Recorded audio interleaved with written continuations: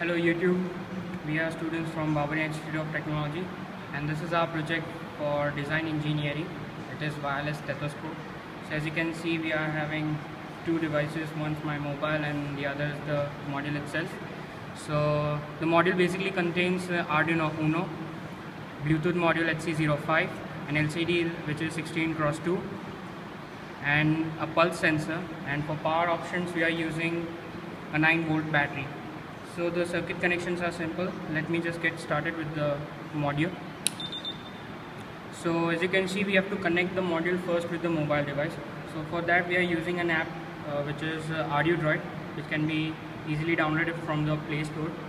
So we'll go in the app and we'll search for the device, connect me to the Bluetooth device. As you can see, the HC05 module can be clearly visible and you need to select that. So it is showing connected. So now the module is waiting for my signal.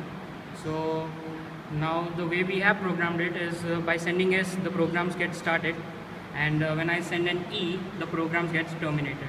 So right now I will be sending an S to indicate to the module that we have to start counting for the heartbeat. So let me just send it.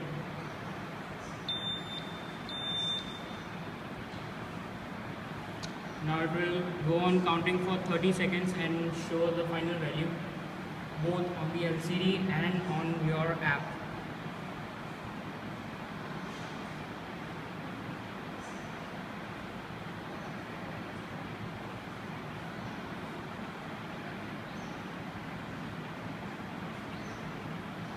As you can see, we are also getting live readings of ADC on the get data screen.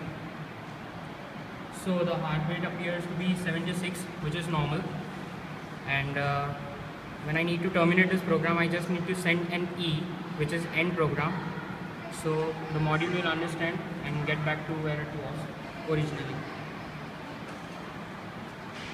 Thank you for watching. Like, share and subscribe.